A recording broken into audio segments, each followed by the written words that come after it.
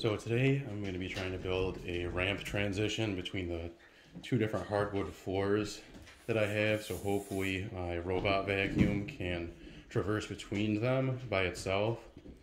Because right now it's just a little bit too much of a bump over. It's like almost an inch between the two for it to get over by itself. So hopefully with a little ramp it'll be able to get up there and I won't have to bring it anywhere. Because that's kind of the point of getting it, is to make sure it can do everything by itself.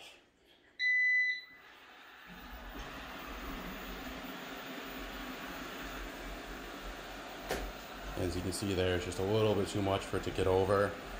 It can get over some pretty substantial flooring.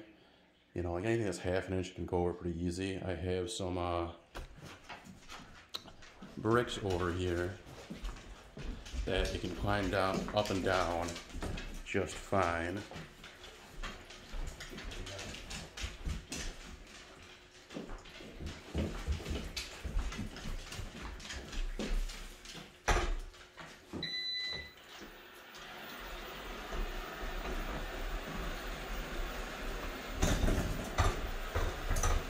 So you can see it goes up and down those bricks just fine. And I mean, those probably got a good half-inch width on them.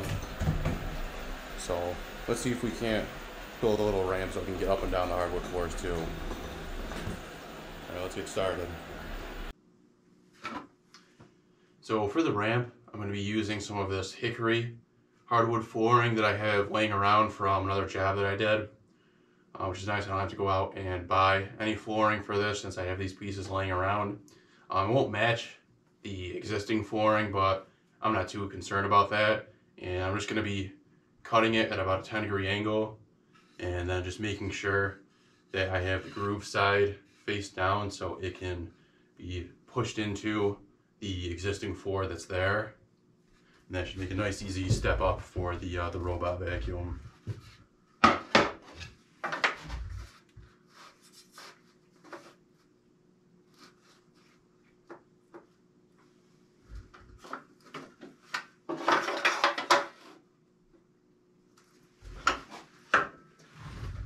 And then I'm just using a scrap piece of plywood that I have laying around 3/4 inch to set the spacing for the bottom of the hardwood.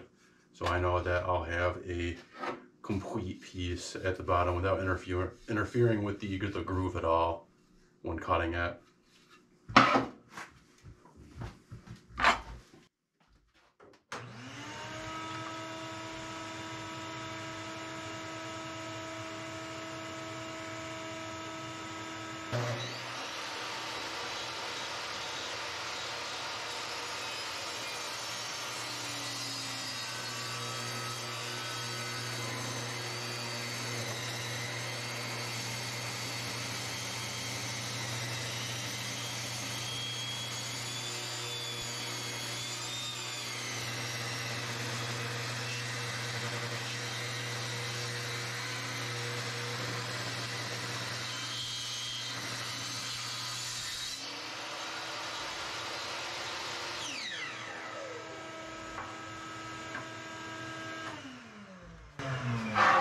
So at the 10 degrees, it doesn't cut all the way through the 3/4 inch flooring. So it is going to take another cut in order to get that ramp.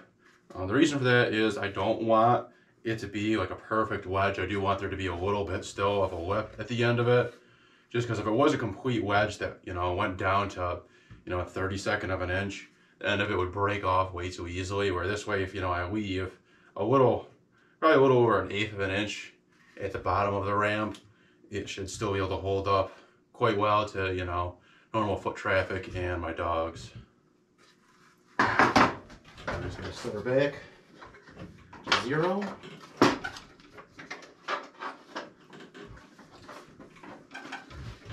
And now, this.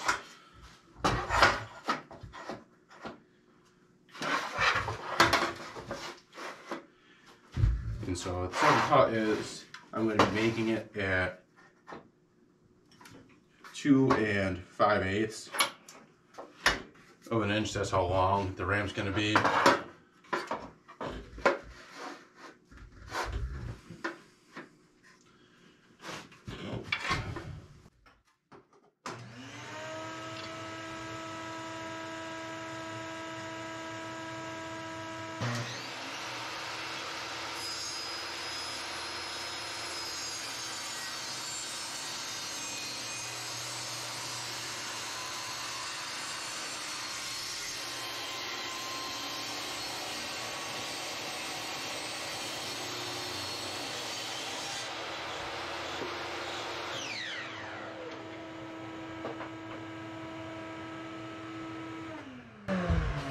Alright, so there's one finished piece of the ramp. So all I also have to do is cut the rest of them and then sand them all down and put some poly on them for protection. So battery died last night while I was sanding, but basically all I got done is I got them all sanded down to 220 and then just started coating them in some poly. So you can kind of see what the end result is here. I got about 3 coats on them.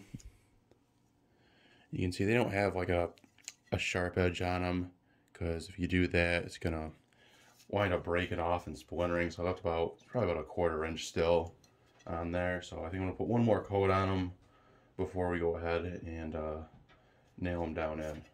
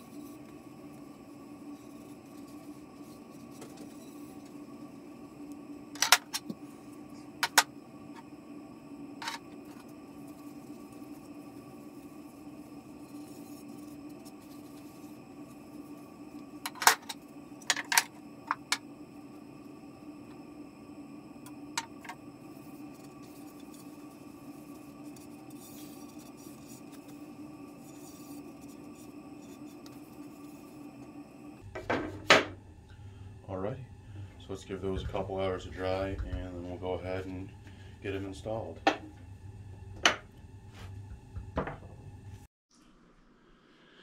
Alrighty, so I've had the finished ramps installed for a few weeks now and they've been working flawlessly. I mean, I haven't had any problem with them, with the robot ramp going up and down or with them breaking or chipping off at the edges. So I would say this project was a great success and made the robot ramp so much more useful, because now I don't have to bring it, you know, from the lower floor up to the upper floor.